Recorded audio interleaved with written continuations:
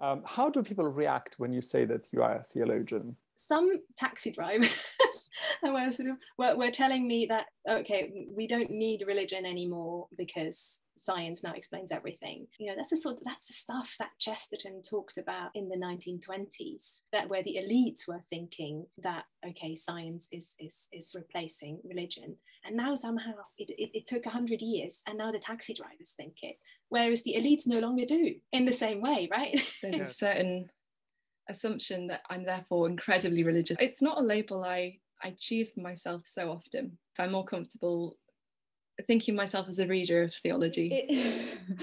Theologians get a bad reputation. I don't fit into the normal category of theologian in a number of people's eyes. You know, I think some people think it's not possible to be slightly fashionable and a theologian. So I think my dress, obviously, I'm quite flamboyant in my dress, and I have like big hair and things, and I think that sort of puts people off. It's possible to be a theologian and not fit the stereotype of